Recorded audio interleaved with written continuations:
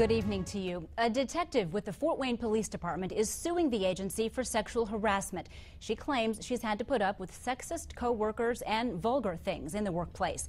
News Channel 15's Megan Royst has details in tonight's top story. So, Megan, how long did she say this has been going on? Heather, Detective Bridget Glazer claims she's been on the force for about 20 years now, and I guess all of it became a problem just in the past 2 years. Now, we must warn you that much of what's in this lawsuit may be offensive to some. The Fort Wayne Police Department is the focus of a federal lawsuit. For the past 2 years, Detective Bridget Glazer claims she and other females have been discriminated against and sexually harassed.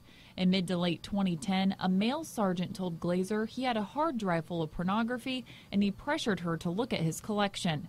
Glazer claims around a year ago, her direct supervisor brought a sex toy to work.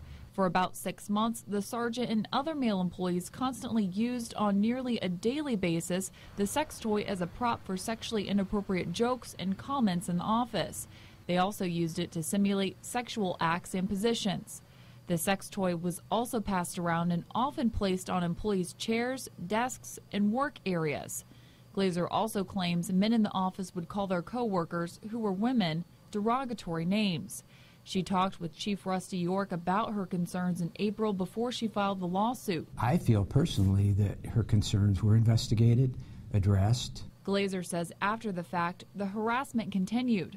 Chief York says Glazer works in the sex crimes unit. He says it's something she voluntarily signed up to do, knowing that she may have to deal with some disturbing items and materials. On a daily basis, the men and women who work in this unit are forced basically as a part of their duties to come in contact with some very disgusting and repugnant literature, photographs, devices, evidence.